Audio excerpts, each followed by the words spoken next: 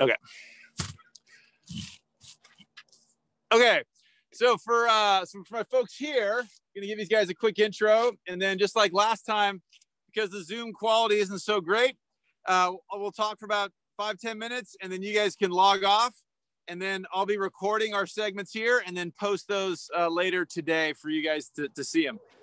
For you guys that are here, you guys can either hang out, or if you haven't had any time yet, I would say for a good thing is to spread over there, and just sort of start taking some looks at things. Really great lighting right now if you guys want to take photos, and actually it's high tide, so the channels are super inundated. If you looked at my videos before, they were basically mud channels. It was empty, so it's a great contrast. So I'll start spieling, but if you guys wanted to start taking some photos, meandering observations, what kind of critters you see around, all that kind of good stuff for your characterization, that's great. Okay, so you guys online, hope everything's okay, and you guys can hear me okay still, yeah?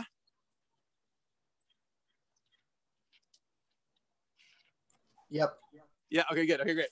So I'll just show you real quick. Again, the quality isn't so great when we do Zoom, but just so you can see right here, we have, so we're looking, so that's Santa Barbara is that way. So we're looking up coast, right?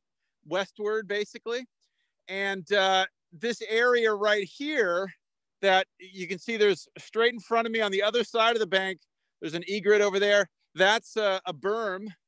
That's Franklin Creek on the other side of that. So the big levee is channelizing Franklin Creek so it can't meander any which way. But between there and us, this is the Ash Avenue restoration. So these days, people here call it the Carpinteria Salt Marsh Nature Park, but this is the restoration that was the Ash Avenue restoration. So just to give you a sense, to make sure we understand this, again, you guys should watch all my videos. You see that car that's driving right now? There's actually a road that's coming from over here to over here. Now that road was put in originally in the 50s as an oil and gas to go to a exploratory well in the sort of partway through the salt marsh. And then it's just been extended to get access to the this development here, the sandy land, this housing complex that's between the vegetated marsh and the sandy beach area. Okay, so ocean's over there, Santa Barbara's over there. Obviously, the mountains here, the Los Padres Wilderness, San Ynez Mountains up there. And so this area is was the restoration here started in '97. Well, actually, it all took place in '97. There's a few plants that were planted later, but all the manipulations happened in basically fall of 1997. Looks like there's a willet or somebody walking along the banks there. So okay, so again, your quality isn't super great on the Zoom, so I'll record this with my students here so you guys can get a better shot. But just want to make sure you guys got the lay of the land over there. So we have farther over there more salt marsh. Here we have urbanization. On the upper edges we have urbanization. On the edge right now, look in the sun, you probably can't see anything, is also urbanization. A key aspect of this is going to be the mobile home park over there, which historically was flooding. Generally speaking, it was most healthy farther over there. And as we moved closer and closer to the middle of the town, say in the 70s and 80s, this area was highly degraded, or comparatively speaking, much more degraded and not as well functioning as the area in the middle. So this is Ash Avenue. Let me put this down now.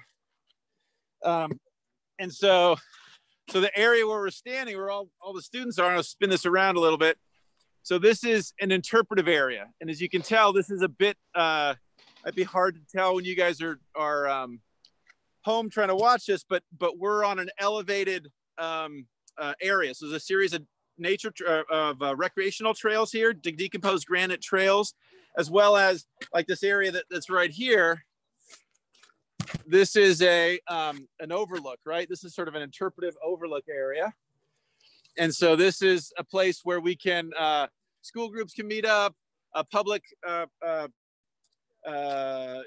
exercise groups can meet up, bird watchers, all this and that. Super cool. Now, we first planted this area, this whole area, I'm going to spin around, do a 360. This whole area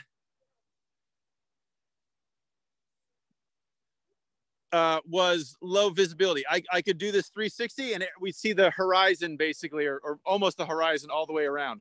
Now what's happened is all this vegetation, this coyote bush and all this stuff, all these shrubs, all these upland plants have grown up, which is great, which is what we wanted, right? So 20 years later, we have a much more high relief vegetation community. But just to be clear, we're on a bluff that's about, I don't know, 10, 15 feet or so right here above the marsh plain down below us. So it gives us some perspective.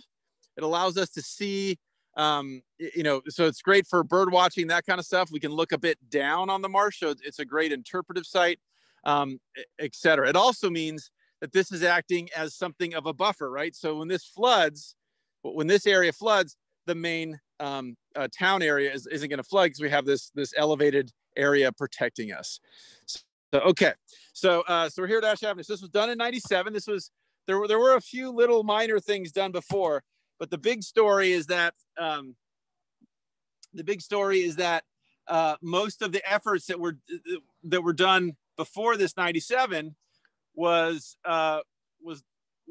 not particularly aggressive. This was the first real restoration effort. Up to that point, there was a few changes here and there with flood control people, but mostly it was an impact of increasing stressors and declining ecological function, that kind of stuff. So this '97 project first kicked off this idea that, hey, we can really do some manipulations and we can really start to recover the system, even though it's a relatively small system. Even though it doesn't get a lot of attention, like say our wetlands in Los Angeles or in San Francisco, or even some of the ones in Ventura County for that matter, it nevertheless is an important place to you know, work on restoring and gain function. The other key thing to just make sure we're on the same page is about half of the marsh over there is controlled by is a unit of the University of California Natural Reserve System. And so it's Carpinteria Salt Marsh State Reserve, or Carpinteria Salt Marsh Research Reserve. And that is maintained by the University of California primarily for research. They might say some stuff about education and outreach, and they're not anti-education by any means, but it's not really, there aren't really major education outreach projects. An area like Ash Avenue really helps in that case, because the UC reserves are really about doing scholarship and having places you can put out instruments and nobody will disturb them. So keep the public away primarily from the UC research reserves. But this interpretive park is a place that's open 24 hours a day. Anybody can come. And if you guys were to come here, or next time you come here, you'll see there's all these interpretive signs around, right? So it's a place to educate the public that otherwise might have a hard time getting into the main core of the marsh that's over there. So sorry, somebody's trying to call me. We're still good, right? You guys can still hear me? Yep. Yeah. Okay, good. Okay, great. So what was I saying? So yeah, anyway, so this park serves an important outreach and education, community buy-in, all that kind of stuff. And it was extra sort of whipped cream on the top that it's a place that showcases an ecological restoration, right? This would have been great in the main marsh as well, but this has allowed the public to see over the years the transition and the change of the estuary conditions in this particular site. The main things that were done here in this particular restoration, deepening the channels, sort of tweaking the tidal channels, making them more natural, cleaning out some sediment, etc. Improving the tidal floodgate at the back, which was an area that was causing problems. Again, I mentioned that the mobile home park that was flooding and things of that nature, so it was dealing with that problem. And then it was also about introducing some more diversity in terms of the plant community. We've talked about before about wetlands having this jurisdictional area where we have the legally defined area of what a wetland is or where a wetland is, which is great. But sometimes our legal mandates stop right there because we have protections for wetlands, but not for the transition, not for the upland, not for the other areas. And so, so the idea here was not just restore the marsh plain, the vegetated, the salt marsh community, but also work on restoring the the terrestrial vegetation and the transition. And so this area here serves multiple purposes: overview, a place for birds to build nests, et cetera, et cetera. Yeah, so I'll also say this was also the first place when we talked about those trematode parasites that we've discussed as great examples of indicators for functioning. The method had been developed in other places, but this was the first real test. We did some of the tests at some of my sites at Magoo. But as far as a site that was designed from the get-go to assess the trematodes, this was the first published in the academic literature, the first published demonstration that those trematode parasites can be a good guide for restoration or a good assessment of restoration performance. Okay, so yeah, so this manipulation was done. What happened really quickly is we blocked off the tidal connectivity, which is what we do in these situations, so that we don't have the tides coming in and out. Pump the water out, and then do your stuff. Do your driving your bulldozers, doing your excavators, changing the physical architecture of the marsh. And then after a couple months, when everything's good, you remove the dam or you allow the tide waters to come back in, and you have connectivity again. And so the idea is sort of like if you're doing a surgery and you blocked off someone's artery or veins or whatever it is, so they don't bleed while you're doing the operation on the organ. Once you've finished the operation on the organ, you let the clamps go and the blood comes back and keeps the organ doing its due. So as long as that's a really short period of time, the organ doesn't die and you can get in there and do manipulation. So that's the basic approach that was taken here and taken in existing salt marshes. So again, this was an existing site, it was just heavily degraded. So this wasn't a de novo creation. This was more along the lines of enhancement, but it was very, very aggressive enhancement. So that's it. Yeah, so that's Ash Avenue. So what we're gonna do today is we're gonna walk around and make a bunch of stops and talk about different elements and things, and all that kind of good stuff. But this is the introduction to our Ash Avenue salt marsh restoration here in part of the Carpinteria Salt Marsh Complex. Do you guys have any questions for me as you're sitting here and seeing this cool wetland behind me?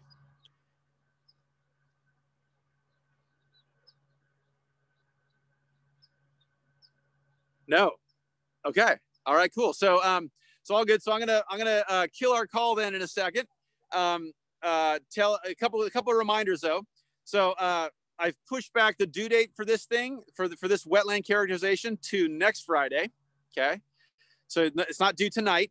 So you have time to talk with your group members after you hear from him or her who is here, hopefully. Again, do watch all my videos that I posted, the background videos. If you've not watched those, watch those now, please. But your characterization is due next week. It is the full characterization. So it is both what is the site now, and also what might we do, or what might you propose here at Ash Avenue. And I'll also allow you guys to add in to the adjacent parcel right over there, which we call Basin 1. So what might we want to do to this site still? What we want to do to the next little parcel over? And all that's going to be due next week, as well as your 1 to 4 minute video overview thing. As with last time, I'll be taking some pictures today or after we're done today, maybe depending on how it goes, and posting those up. So if you guys don't have a group member here, if someone was sick or somebody couldn't make it, you guys still have access to some visual materials. I've also put a few links on our site overview page that might be useful. So different plans, etc. Malibu, tons of information, tons of background information. Ash Avenue here, even though it's a research reserve, not as much. There's definitely still some. And so as we're going forward, we're looking at sites that are less and less well documented in terms of a publication history and all this and that. And again, that's not good or bad. That's just reality. So, so do check out some of those references. Note that I have a quiz that's due today at 5. That if you watch those intro videos, this, et cetera, you'll be able to do it. But take that very brief 5-question quiz today, please. And then the other one, I just want to remind you guys, next week, one of our quizzes for next week is going to be simply to show evidence that you guys voted. So I have where's my bald head? I have my sticker right here. So if you guys have a sticker, if you guys have a picture, I don't want to see your votes, but just your that you got a ballot, or if you guys go to vote in person, whatever, it's all good. Just some little shot, somewhere to say that you guys participated. Again, I don't care how you participate, but want you guys to participate in the vote. If there's an issue with that, if you have a problem with that, send me an email and we can talk about why that's a problem for you. But that's gonna be one of the quizzes. So if you guys do go vote in person, whatever, make sure you snap your picture out in front of the polling booth or something out of the polling location, or take a picture of your ballot before you put it in the mail, sealed so I can't see the votes, that kind of stuff. So that's what's going on.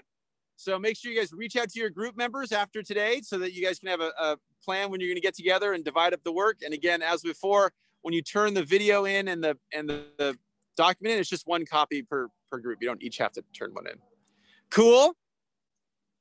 Questions? Anybody questions before we kill our little Zoom intro to Ash Avenue here? Professor? Yeah. I do have a question. How are we supposed to get in contact with the rest of our group? So so you guys should be able to email them through. I can repost people's emails, but you guys should be able to email them through Canvas. Okay, thank you. So yeah, that's I think the simplest way. But if you guys can't do that, which I think you can, but if there's a problem, let me know and I can email each group, I suppose, so that you guys have everybody's email in your group. Okay, thank you. Yeah. Other questions? All right, buddy. You guys have a safe Halloween. We're gonna have a great Halloween. Look, we even have a Halloween. We have a Saltmarsh Ferry here. You guys are totally missing out. Clearly, I like pirates, so I'm a pirate, but you guys are missing out. So sorry you can't be here, but watch the videos and you guys have a safe Halloween. Thank you. Thanks, See you guys. Ray.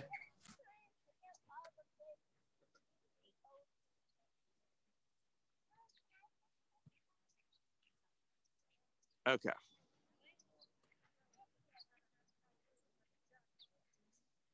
Okay, I think we just killed this. Wait, did we kill this? No, we're still here. Why is this thing still going? All right, you guys can pop on over. We'll start our tour in a sec. Why is this guy still gone? I'm sorry.